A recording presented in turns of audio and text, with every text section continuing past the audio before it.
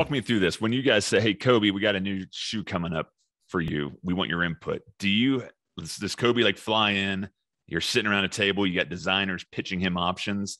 Walk me through, and people behind the scenes, like how a LeBron or a Kobe will design a certain shoe. Like what's the start to finish on that?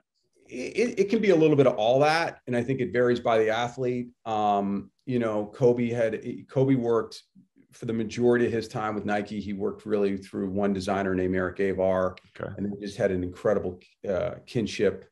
Both pinnacle performance people, both worldly visionary. He was a different level from an insight perspective. One of probably the things that's maybe noteworthy is we made a shift. We sort of reintroduced low top basketball shoes. Right.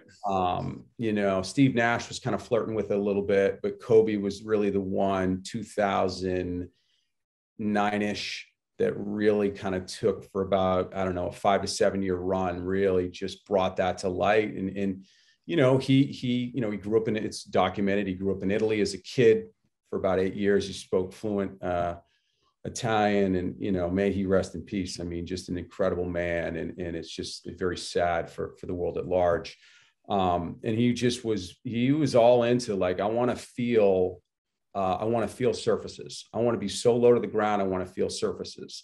And, really the strength of your body really starts with your feet. Mm-hmm. And, if you control the heel, you control the foot. And by really designing sort of a contoured low cut basketball shoe, you could eliminate all this upper material in the shoe. A lot of that is just proprioceptive anyways. If you're going to really twist your ankle, your brace or your tape, that's not even going to work. It's really about the strength of really your joints and your ligaments. And by really building something from the bottom up with him, you got to a whole new sort of form of design. And just, that's the kind of stuff he could lead you to. He's just very, very insightful. So that was an amazing experience to work with that. And since then, that team, I left that in the 2009, 2010. That team is sort of taken it to a whole different level in the footwear game. So it's fun to see.